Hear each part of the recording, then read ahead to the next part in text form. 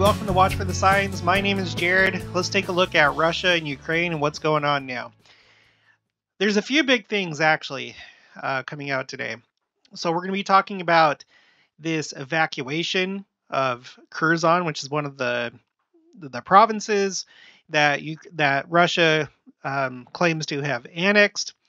There was a UN vote condemning Russia and rejecting the annexation. There's going to be nuclear drills, both by NATO and by Russia. And then NATO, or sorry, not NATO, the European Union is going to be training Ukrainian troops. So there's more to it. There's a lot of details, but this is the basic overview of what's going on here. Okay, so let's start with Kherson. Okay, where is Kherson? Let's take a look at this. We'll go to this map. Kherson is this. Well, let me zoom out. Let's see, find the best one. I guess let's look at this one. Here we go. Kherson Oblast. It's this region right here. Okay.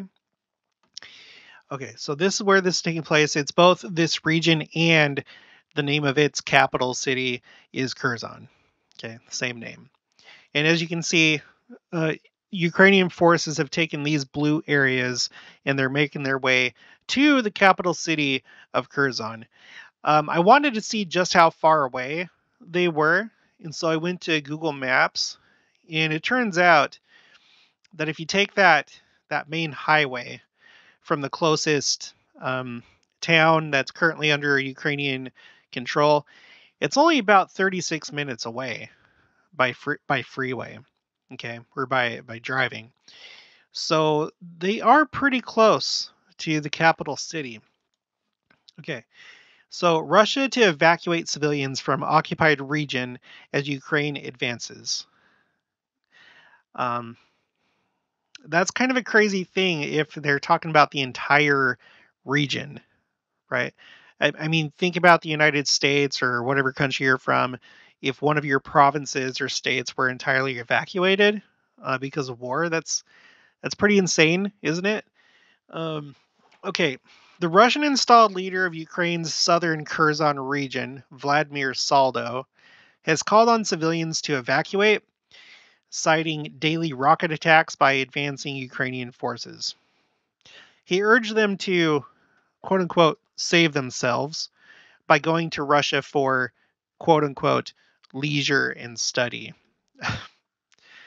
I'm not sure if it'd be a very leisurely time as you leave your home and wars going on, but whatever. Okay. The call was later echoed by Russian Prime Minister Marat Kusnulin in a message on state television.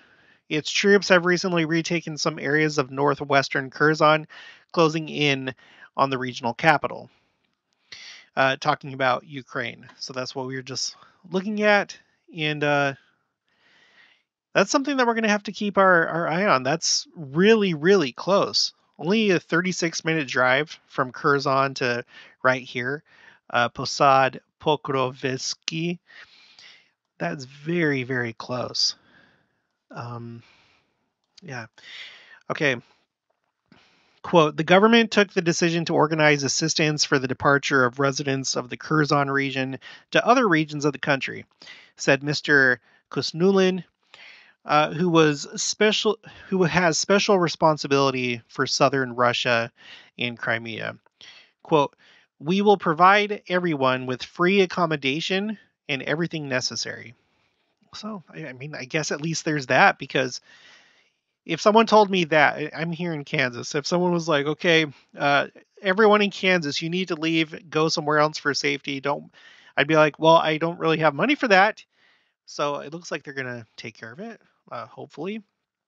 Anyway, among other weaponry, Kyiv has been using U.S.-supplied HIMARS rocket systems. I should have pulled that up, just as a reminder, in case I have new people watching.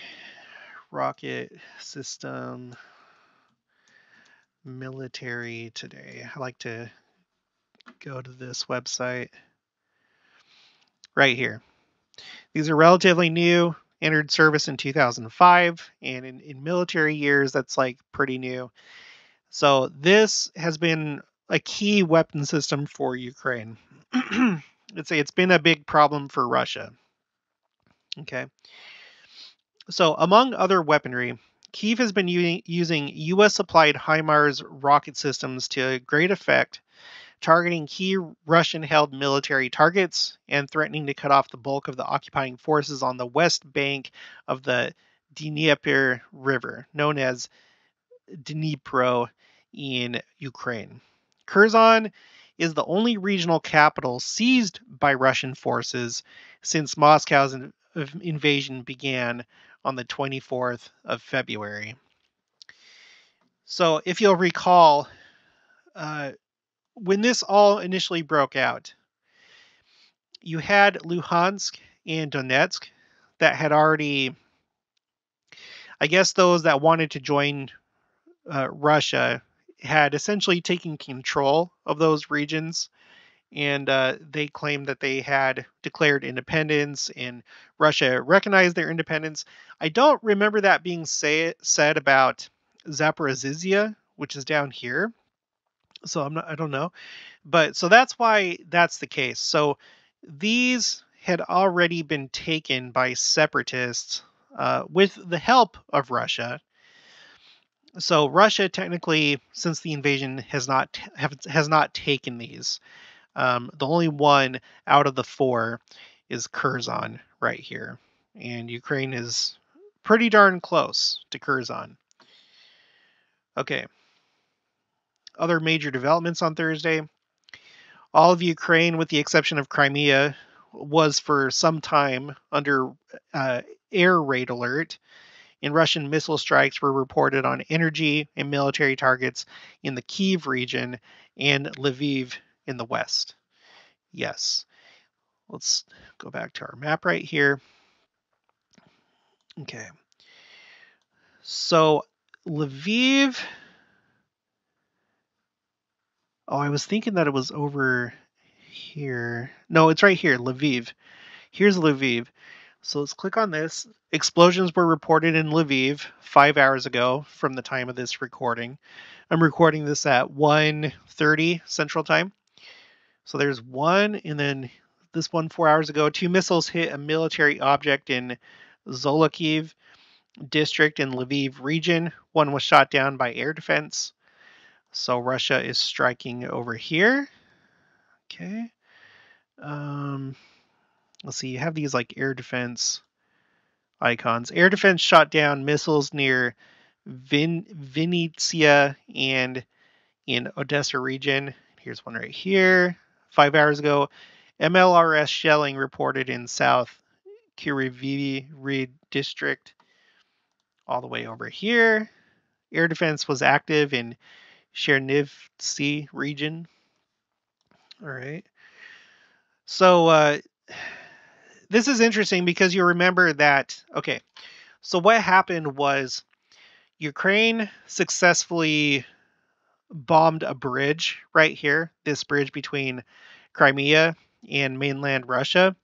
It didn't take out the bridge, but it damaged it. It took out like half of it. Well, not okay. When I say half, there's a portion of it where there were 2 lanes that were taken out. And then on the other side, another 2 lanes that were still kind of intact but wobbly. So in response, Russia had attacked, Kyiv and other places, hitting civilian targets, infrastructure, and stuff like that. And so with this happening right now, it's almost like it's still kind of happening, right? It's still kind of happening. 2 people were killed in shelling in the southern city of Mykolaiv, and dramatic footage showed a young boy being rescued from the rubble of a destroyed house there. Let's see where that's at. Mykolaiv. How do I close out of that? Okay. Mykolaiv Oblast. So not too far from Kherson. Let's look at it on the map over here. Oh yeah, there you go. This kind of shows it in a better context. So it's just behind these Ukrainian lines right here. So Kherson's over here, Mykolaiv is over there. All right.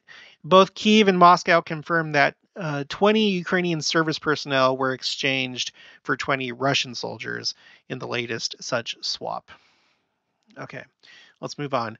Okay, NPR. Only 4 countries side with Russia as UN rejects annexations in Ukraine.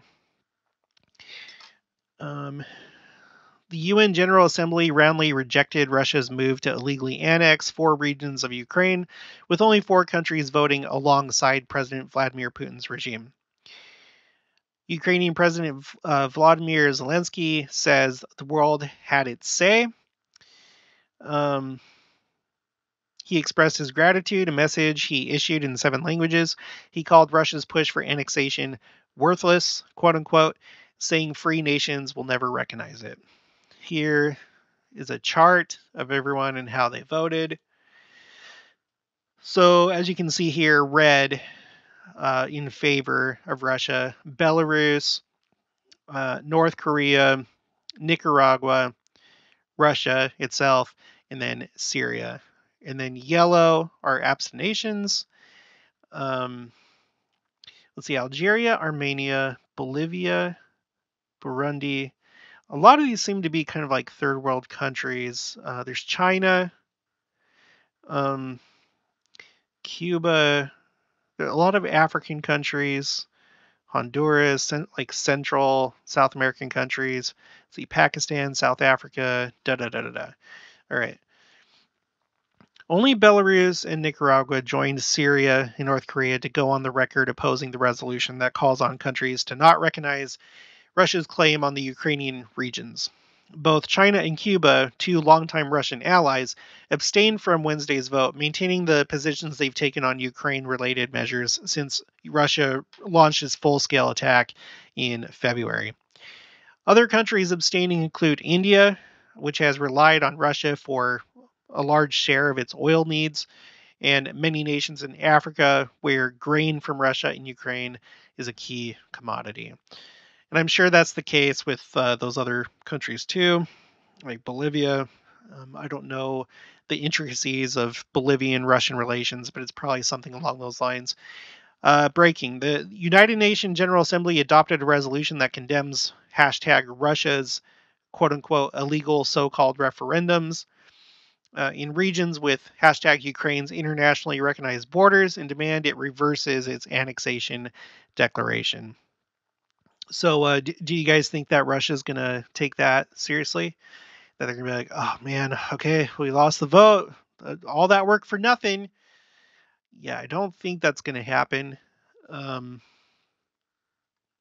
You know, I was reading an article. I couldn't find it again, but there was an article yesterday that was talking about this as this United Nations voting thing was going on. And I guess the US had like really lobbied with a bunch of different countries trying to get them to vote against Russia. And it's like, who cares? Like, what does this vote even do? I mean, it sets it, okay, so it goes on the record for the United Nations, and I guess essentially the benefit of this, and correct me if I'm wrong or if my opinion is incomplete, but or maybe they're like trying to set the stage for history so that later on when history is written, it's like, well, yeah, the whole world was against Russia, just to like I don't know, but it's clearly not going to stop Russia and not going to change their mind about the annexation, right? It's kind of just like all these countries being like, hey, that's not right. Yeah, what else does it do aside from that? Don't know. Don't know. Okay, now the nuclear drills. NATO chief warns Russia not to cross very important line. Brussels. Russian President Vladimir Putin would be crossing a quote unquote very important line if he were to order the use of nuclear weapons in Ukraine. NATO Secretary General Jens Stoltenberg warned Thursday, as both the military alliance and Russia are due to hold nuclear exercises in the next few days.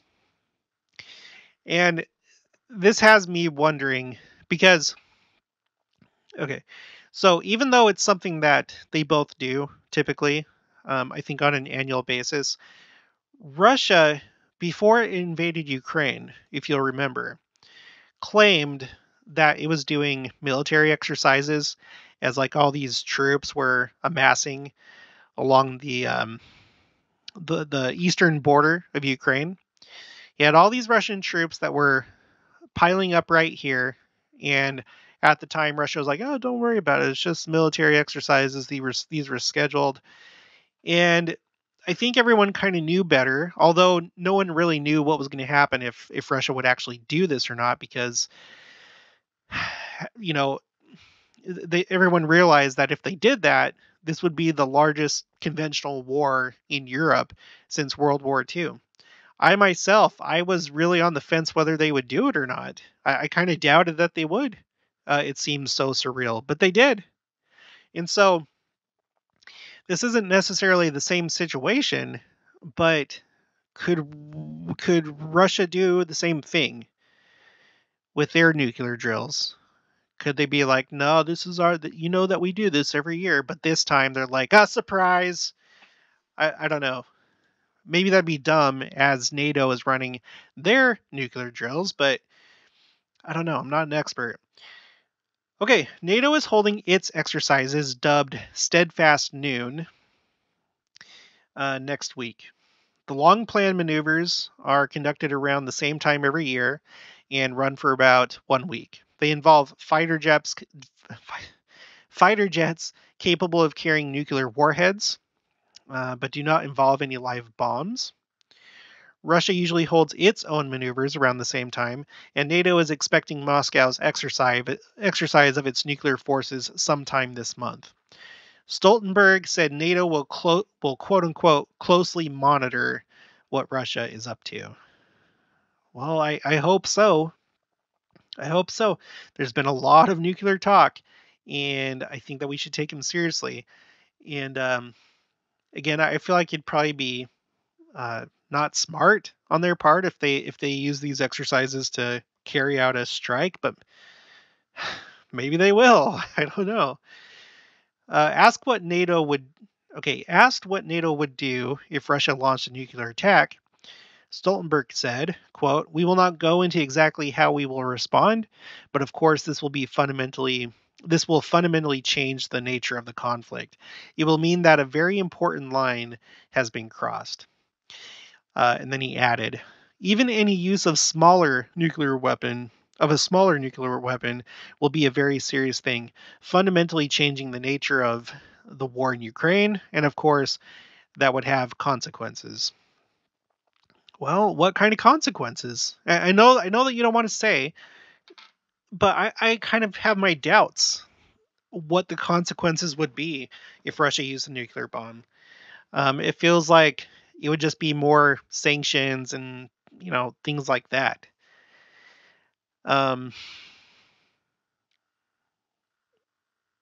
What did Iran do, by the way? Let's see, Iran.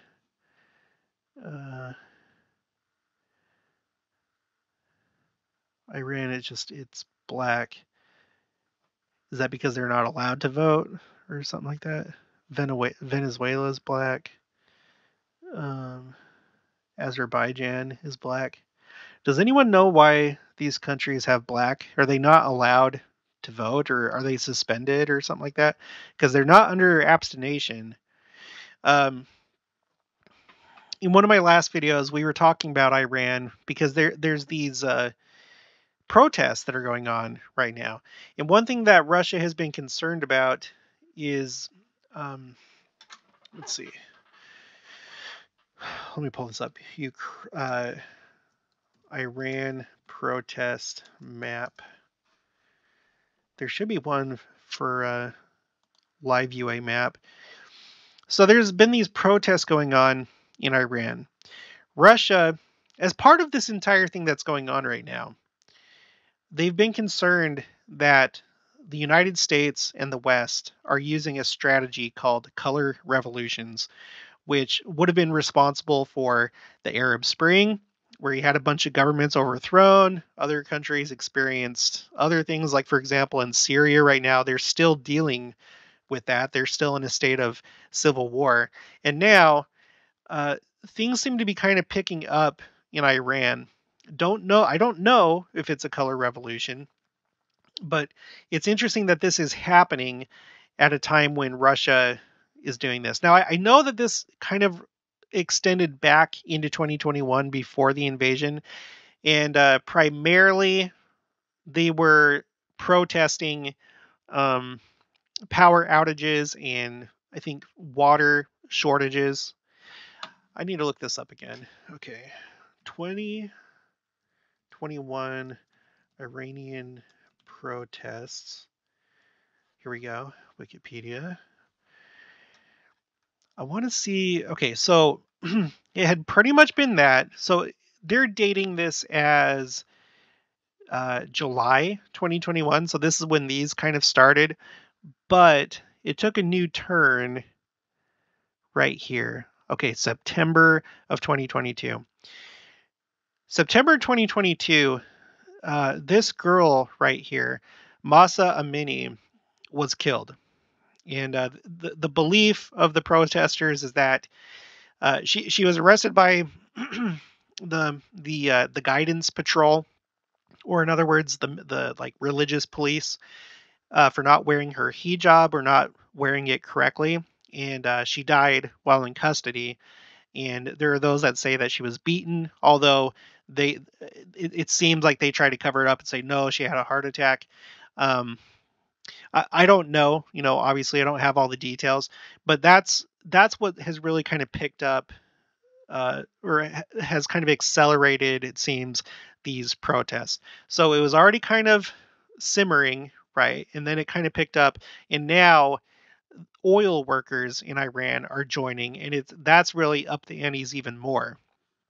So the whole point I'm trying to make here is I wonder if, in response to Russia, because this happened in September, so this is recent, I wonder if somehow, if the West could be stoking that, because Iran and Russia, they get along well. Um, where is Iran? It's down here. They don't border Russia, but geographically close, and they share the coastline of the Caspian Sea. So anyway, I know that there's things that NATO and the West could do, but I highly doubt that they would ever go to war with Russia over this if they used a nuclear bomb. Continuing on, NATO as an organization doesn't possess any weapons. The nuclear weapons nominally linked to the alliance remain under the firm control of three member states, or three member countries: the US, the UK, and France. But France insists on maintaining its nuclear independence and doesn't take part in nuclear planning group meetings. As his war plans have gone awry, Putin has repeatedly signaled that he could resort to nuclear weapons to protect Russian gains. The threat is also aimed at deterring NATO nations from sending more sophisticated weapons to Ukraine. And by the way, Germany has said that they would send some, and the United States, I believe, if I remember right. And then on top of that, we just read that the European Union is going to be they're going to be offering training for Ukrainian military personnel. In an interview with France 2 television, French President Emmanuel Macron suggested that France would not respond with a nuclear strike. He also warned about the responsibilities of leaders when it comes to nuclear rhetoric, and said he has spoken to Putin, quote unquote, several times. Quote, "We have a nuclear doctrine which is very clear. The dissuasion is working." Yeah, I mean, okay. I don't know. Okay, I don't know. But is it? I guess we'll see. But then the less we talk about it, the less we brandish the threat. And we brandish the threat, the more credible we are. Too many people are talking about it, he said. Well, that's all fine and dandy. I question whether you've successfully, what was it that you said? You've calmed it down. The dissuasion is working. I hope so, Macron. I hope so. I kind of doubt that. Here's a few other bullet points. Recent things having to do it. So Russian missiles continue to pummel Ukraine as the civilian toll rises. Moving to preserve Russia's hold over European energy, Putin offers to sell more gas via Turkey. The European Union plans to launch a mission to train Ukrainian soldiers on European soil. We're going to read about that in just a second. NATO Secretary General says the alliance will back Ukraine as long as it takes. Ukraine's electrical infrastructure is damaged in Russia's strikes. A strike outside Kyiv adds to concerns over Russia's use of kamikaze drones. And by the way, I should have pulled this up. Russia orders drones, because I think a number has actually come up recently. Yeah, right here. 2 days ago, Russia orders 2,400 Shahed kamikaze drones from Iran. So this is one of the weapons. This is one of the weapons that they've been using. Okay. The Ukrainian Air Force reported that 13 Iranian-made kamikaze drones were shot down in Ukraine on the 11th of October. That was 2 days ago. Anyway, they've ordered 2,400. Okay. Now, the European Union plans to launch a mission to train Ukrainian soldiers on European soil. There's a few interesting things here about this. Brussels, in a first mission of its kind, okay? In a first mission of its kind, the European Union plans to train Ukrainian soldiers on European Union soil, the bloc's top diplomat said on Thursday. A significant move that highlights the bloc's increased security cooperation since Russia's invasion of Ukraine. The mission is set for final approval on Monday during a meeting of European Union foreign ministers in Luxembourg. The diplomat Josep Borrell Fontelles said, quote, "At the moment when Putin is increasing escalation, we have in turn to continue to support Ukraine as much as needed and for how long it is needed," he said during a meeting of NATO defense ministers in Brussels.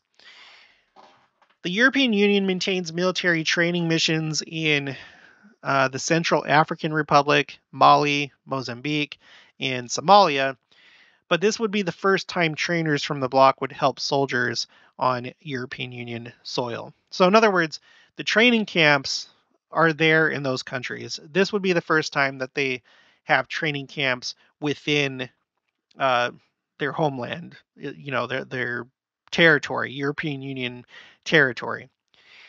The new mission, which has been championed by Poland and other European Union nations near Ukraine, has been under negotiation for weeks. Some member states hesitated out of fear that the mission would increase the risk of becoming embroiled in the war, diplomat said, but eventually relented. Yeah. You have to wonder how long Putin's going to take it. Let's go here. How long is he going to take it? Because Ukraine is being supplied by the U.S. with the HIMARS systems and financial aid and things like that in other countries. And now they're going to be offering military training on their soil.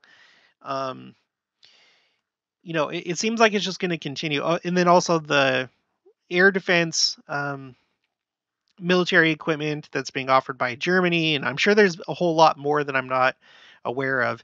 Essentially, like, the West is currently fighting Russia, just not directly, but they're supplying the fight. They're helping Russia's enemy. So I wonder how long this can go. Okay. The mission, to take place over 2 years, will aim to give thousands of Ukrainian Ukrainians intensive training. Diplomats said that would include trauma work, sniper skills, and handling weapon systems being pledged by Western allies. So, okay, here's some nice equipment for you to use, and this is how you use it. Details of the operation are expected to be finalized by mid-November. Officials and diplomats said Poland and Germany are set to take leading roles, with one likely scenario being a headquarters in Poland and senior command or additional centers in Germany. So as we look at the map, that's just right over here. So here's Ukraine, Poland borders Ukraine, and then Germany. Germany is just one more country over. So, all right. I think that's actually it. I don't think there was much from the Institute of the Study of War. Institute for the Study of War. Let's see. Let's just read the takeaways. Russia is intensifying efforts to set information conditions to falsely portray Ukraine as a terrorist state to deflect recent calls to designate Russia as a terrorist state. I mean, clearly, I mean, who cares? If the United Nations voted this way right here, like overwhelmingly against Russia and its annexation of those territories, what does it even matter? I guess it matters. I guess it matters, but I don't know. Russian forces may have imported Iranian Islamic Revolutionary Guard Corps affiliated personnel to occupied areas in Ukraine to train Russian troops in the use of the Shahed 136 drones. If you don't remember what those look like, let me just pull it up. Military Today. I thought that Military Today had a picture of them. I guess we can just go to Wikipedia. I think that's what we did last time, actually. Well, whatever. They're like delta-shaped drones. For some reason, it's not showing here. Whatever. Doesn't matter. Russian sources claim that Ukrainian troops continued counteroffensive operations toward... Okay, I'm not going to get into that detailed into it. The Russian military continues to face problems equipping individual Russian soldiers with basic personal equipment. Yeah, that's been an issue for a little while now. Yeah. Okay. Well, that's going to be it for this one. So, some interesting things happening. I don't know how concerned to be about these upcoming nuclear drills, but I guess there's a potential that maybe something will happen. Let's take a look at this. These airplane icons. 7 hours ago, 2 Ukrainian planes crashed in Poltava region. And then there's another one here close by. A Ukrainian Su-24MR, dedicated tactical reconnaissance aircraft, crashed in the vicinity of Shahed, Poltava Oblast yesterday. Was shot down by a missile after combat task in eastern Ukraine. Pilots ejected. Can we look at that? What's a Su-24MR? What is that? What is that? It's this thing right here. Entered service in 1973, Soviet Union. The Su-24 remains a powerful long-range, low-level strike attack aircraft with real all-weather precision attack capability. All right. So one of those were shot down, and here it is right here. What's this? 2 minutes ago. Kharkiv, red alert, aerial threat, siren sounding, take cover now.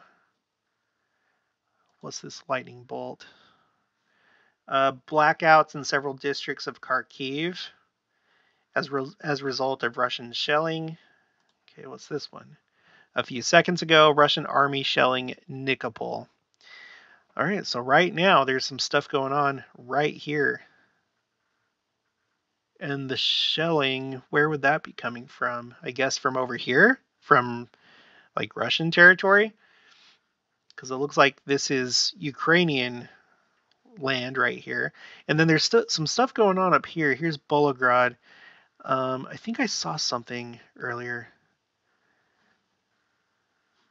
What's this? Damage to residential buildings in Volgograd after missile launches. So Ukraine is attacking Russian territory. Unexploded Pantsir projectile crashed at the territory of a school in Belgrade. That is a frightening sight right there. Okay, what's going on here? More explosions reported over Belgrade. Big fire near sugar plant. What's this? Governor of Volgograd region confirmed ammunition depot exploded. So that was a successful hit by the Ukrainians on Russian soil. What's up here? Damage to substation at Popovo Lezychy village of Kursk region as a result of shelling. Here's the prisoner swap right here. We read about that earlier. 20 for 20.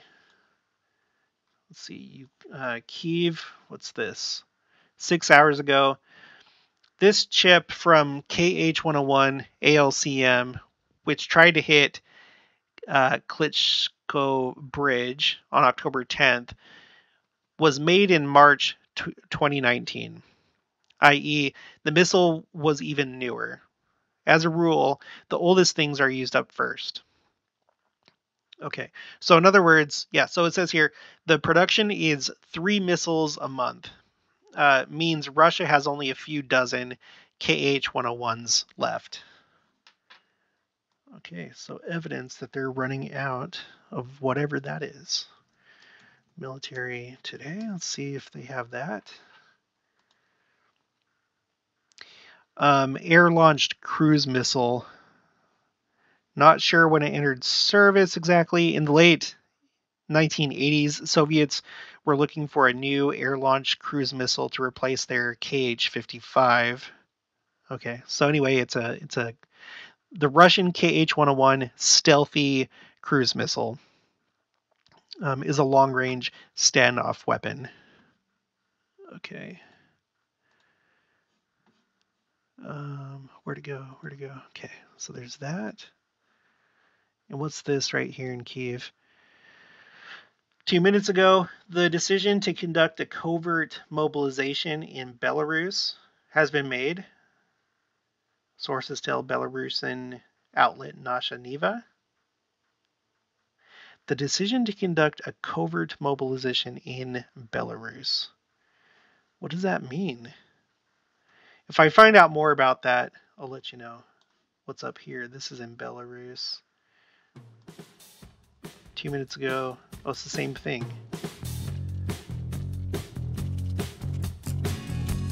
Okay. Whatever. So that's probably good enough for now. Okay, I hope you enjoyed it. If you haven't already, please make sure to subscribe, like this video if you liked it, leave your thoughts and opinions down in the comments below. Also make sure to share it, and I'll talk to you guys later.